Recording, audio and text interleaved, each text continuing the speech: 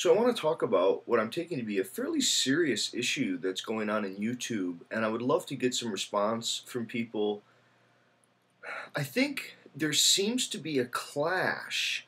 It's resonating throughout so much of the discussion. I know you can see it certainly in some of the recent volleys that have gone on between Conference Report and Do Not God. So much of the stuff that's going on in the atheist versus theist community, and in particular as it pertains to the role of science and the role of evolutionary explanation for why people do what they do.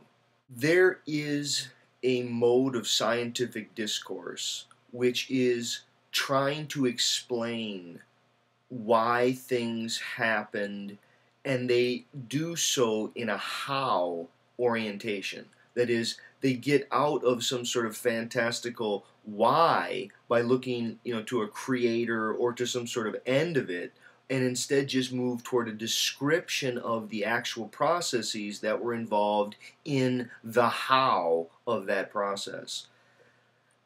I think that that is wonderful for so many things that don't have agency. And you do want to have explanatory theories for those things that do what they do independent of our talk about them.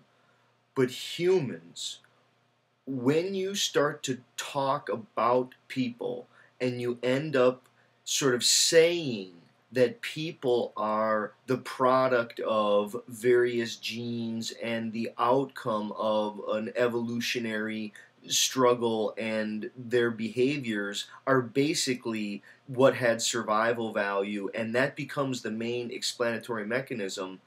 As much as all of that could be true, we inadvertently are navigating toward a future while we do that.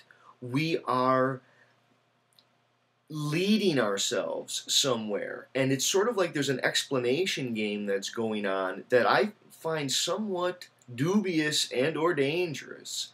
It's as if we're going to argue with one another about what is the case, but what is the case will just be the case. But our arguments are part of the praxis by which we lead one another, we cajole one another, we persuade. I want to believe that an attempt at persuasion about a particular cause is an attempt to move toward a future in a meaningful way by thoughtful people reasoning about real concerns. I don't want to just reduce all of this to, well, you're just basically replicating a impulse that had survival value, and hopefully this mimetic stream will continue on in some other form, but just as it gets replicated. That kind of orientation, I think, is so antithetical to what we mean by reason, debate, and discourse. Okay, and I want to get at some. First off, again, not only do I think that speech is about people intersubjectively navigating toward a future, and that's what we mean by persuasion, and that's why we reason and debate and argue with one another. If the only reason that we're trying to debate is not to actually have a debate and see where we're going to be at the end of the debate, but the only reason we're debating is because there's a gene that's taught us to debate, why even have the debate? Please, people, think about that. Try to think of the difference between explaining why people are the way they are and helping us become who we're going to be by the way of how we talk about how we are.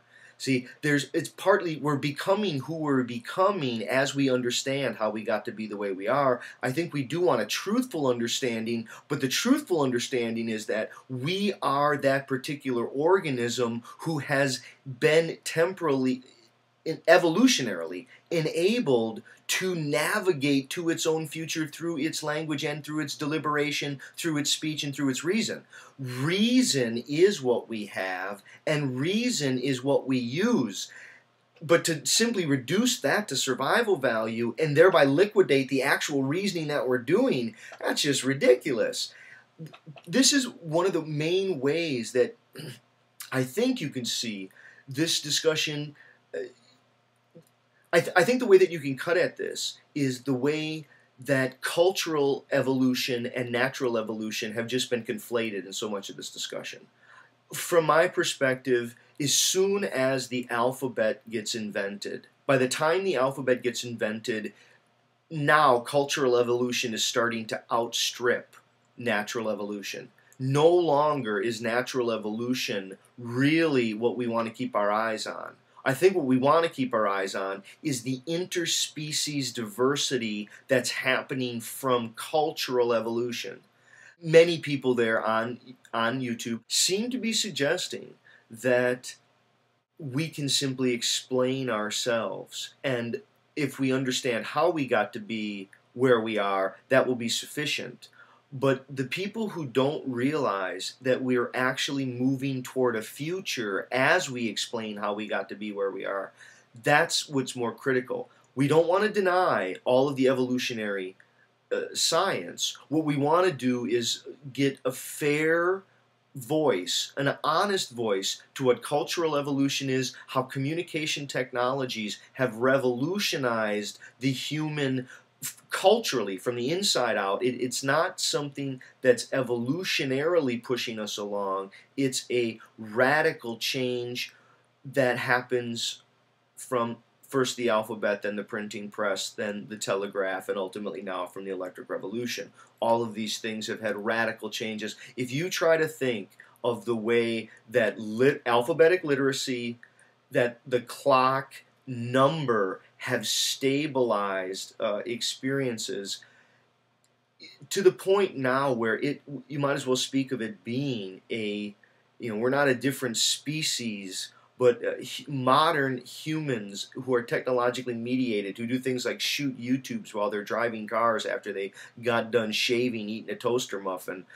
This is very, very different than a person who, say, lived 5,000–10,000 years ago in natural rhythms to the world and in a much greater harmony with the other animals. We now see the other animals as this alien presence. Now it's being recovered through an evolutionary science that is allowing great amount of explanation, but in explaining us, are we doing ourselves a disservice if we miss what reason is? Reason isn't something that just had survival value. It's what we use today, here and now, to help ourselves get somewhere. You can't just liquidate reason by saying that it's nothing but had survival value. It's partly what we're using to get to a future. Thanks.